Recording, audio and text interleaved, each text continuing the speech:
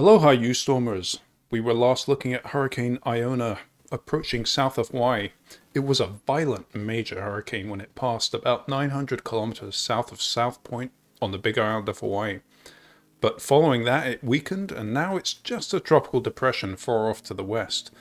Meanwhile, all sorts of things have been going on, not least the massive Kamchatka earthquake and tsunami, which incidentally at some point must have passed underneath Hurricane Iona. But overnight last night, also on the Pacific Ring of Fire, Lewotobi Laki explosively erupted twice. So we'll take a look at that and some other of the recent eruptions there.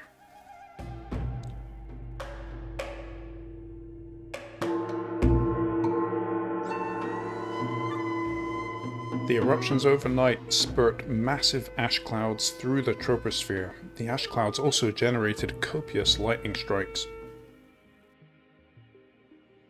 The eruptions were captured by the Himawari 9 satellite, with heat signatures of the lava detected in red.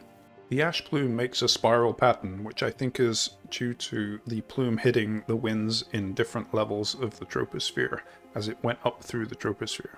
Here is the infrared loop.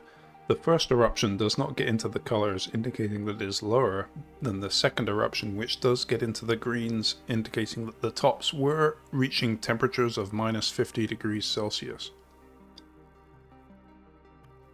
Ash was reported to have fallen on communities surrounding the volcano shown in these pictures. An unconfirmed report said that the ash started falling at around 2 AM last night. Lewotobi Laki is a 1,584 meter high stratovolcano on the island of Flores. It's in the Lesser Sunda Islands volcanic arc.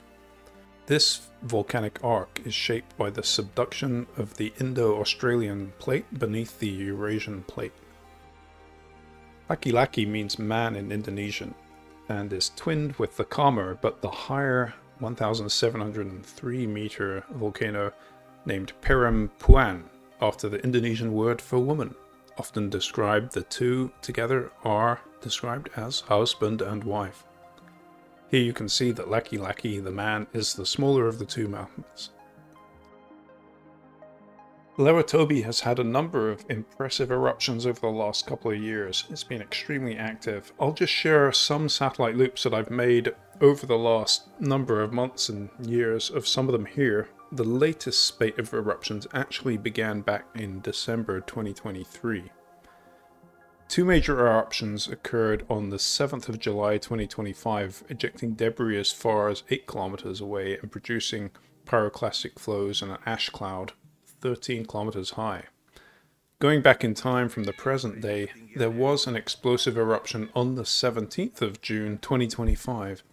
I didn't save any satellite loops, but this is a video of the plume, and it went up to a height estimated at 16 kilometers. This loop shows another eruption on the 19th of May 2025.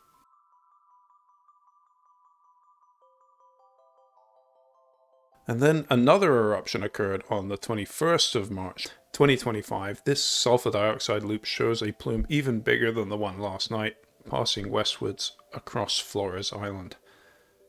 The infrared loop shows the eruption cloud briefly cooling to -80 Celsius, indicating an extremely deep troposphere filling plume. On the 7th of November 2024, we had this one. I did make a satellite loop for. The eruption continued also for the following days, but this was a really big eruption.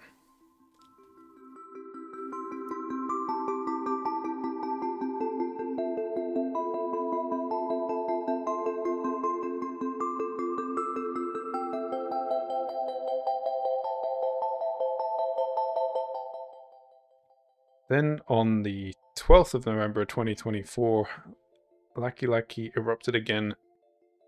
So there you have it, folks. Lewotobi is quite something. I just wanted to share a few of the loops I've saved over some bit of time, and we're going to have to keep and continue to have a close eye on it as it just keeps on blowing its top.